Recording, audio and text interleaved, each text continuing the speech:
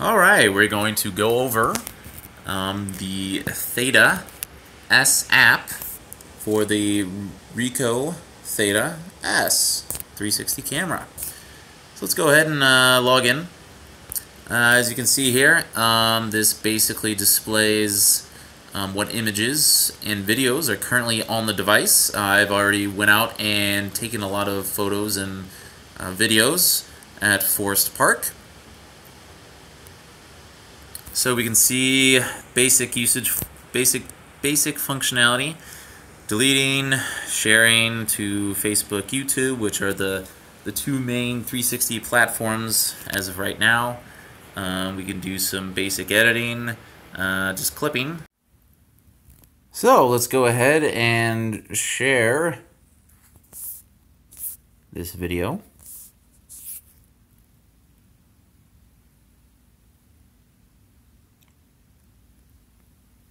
So we have all the typical options to share. Whoops. It's where we want. Most of the times it is just to Facebook and YouTube, because those have 360 viewers built in.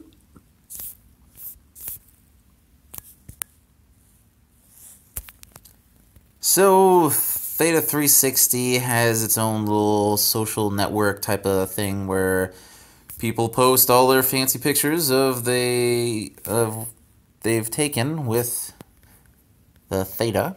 We got still images, video, as well as the Theta M15 still images and video. So you can see all of the interesting pictures and video that other people with the same camera have taken. So let's take a look at the settings. We have share settings for Facebook and Twitter. You can hook those up so you can easily share to those social networks. We have a few links that go directly to the website for help and information. The basic versioning and stuff like that. But overall, this is a pretty basic, simple app. You can't really screw up on, which is nice. Let's go ahead and connect to the Theta. Let me turn on the Wi-Fi again on the device, on the actual camera.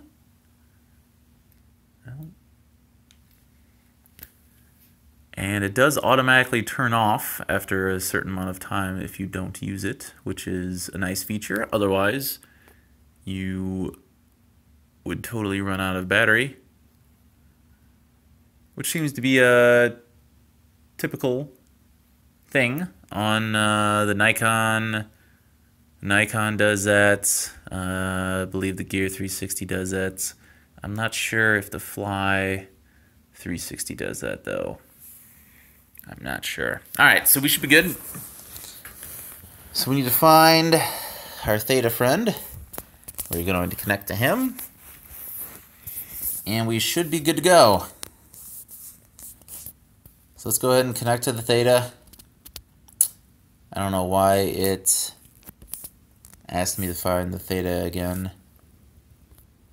when I literally just clicked on it.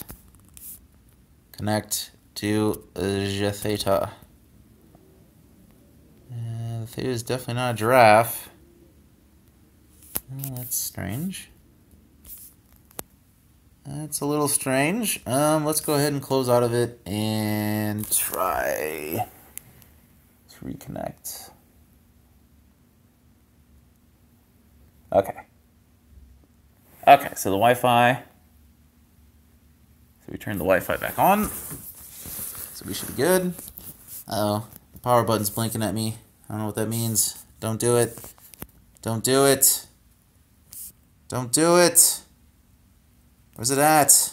Here we go, connect. Game time. Come on. That is not the right app. Connect to no internet. Perfect.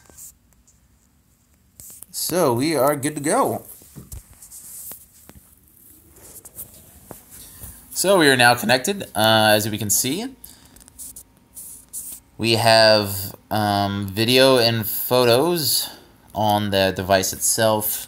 We have a bunch of images and video that we've transferred. And if we click on so on the bottom right corner, you can see the little Theta icon. So this will connect to the Theta, and we should get, I don't know if we get a live view or not. I think for pictures, there you go. And there's my amazing soccer socks. So let's go ahead and take a picture. That's probably going to be distracting. There we go, taking a picture.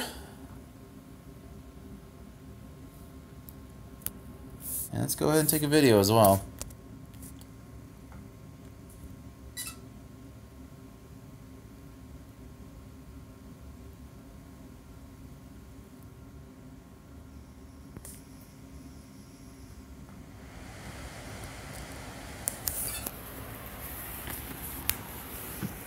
Shooting ended. Alright, so now we have, I would assume, 2 more videos. They're definitely not on the device. They should be the cam images.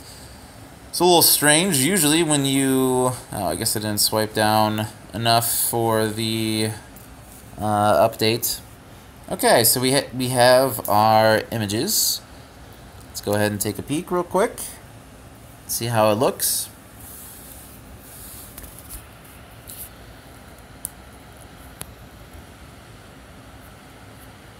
So one thing I really like about the Theta is that it doesn't have any stitching issues. As you can tell, if you do take a look at the Nikon 360, it does not only have stitching issues at this close of a range, but it also has the lens lighting is incorrect. So if you would look at the ceiling in the review of the Nikon 360, you can totally tell that each lens is taking in a different amount of light. Here it looks like there's no difference whatsoever. It looks exactly like a normal picture that you would take inside this room, which is quite impressive.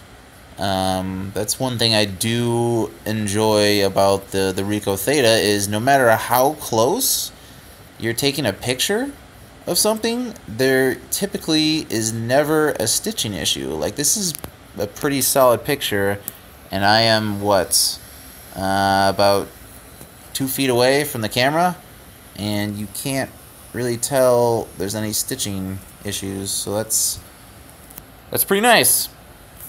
Let's go ahead and download the video.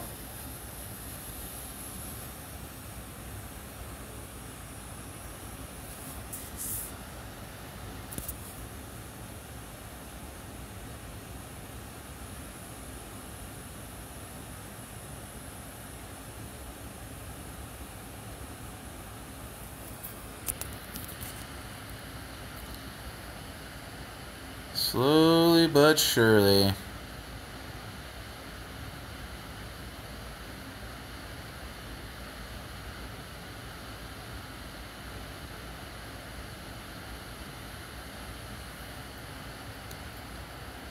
Come on, camera. All right. So apparently I don't move very often. I promise this is a video. There might not be any action, but it is. Really? This is a video? Yep, I'm breathing, so it is definitely a video, so we're good to go.